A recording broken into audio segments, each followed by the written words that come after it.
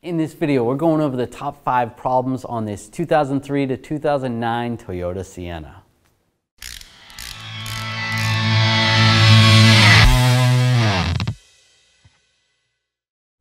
Number 1, the O2 sensors, or the way Toyota likes to describe them as air-fuel ratio sensors. You're going to have one right down here on the exhaust manifold in the front of the vehicle, and you'll have one on the back side as well.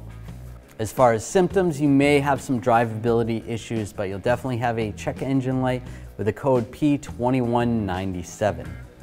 In general, these sensors are fairly easy to replace. You just need an O2 sensor socket, disconnect the connector, replace them, and you should be good to go.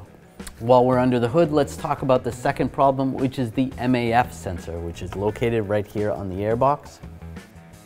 You may notice some drivability issues, a little bit of hesitation, and a check engine light with a code P0101.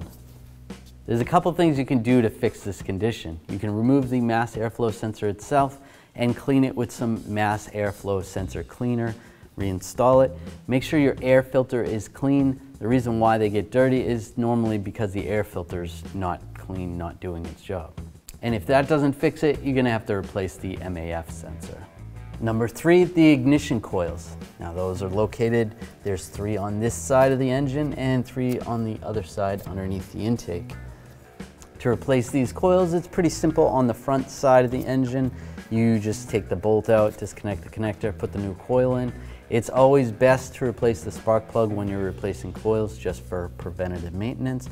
And the back side's going to be a little bit trickier. You have to pull the intake off, and you want to replace the gaskets when you pull the intake off.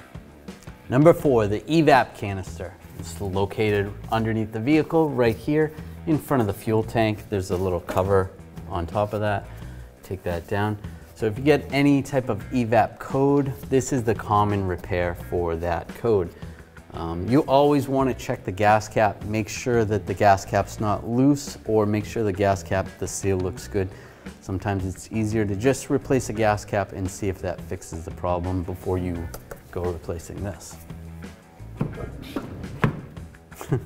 Number 5, the power sliding doors, which obviously these are not working at this time. The reason why these power doors fail is because of the wiring right here. They actually fray from moving back and forth so much. So that's what's going to cause the issue. The only way to fix this is to replace the wiring harness with the motor assembly. So there's the top 5 problems for this Toyota Sienna. I hope you enjoyed this video. If you did, make sure you subscribe to our channel, ring the bell, turn on all notifications so you don't miss any of our videos.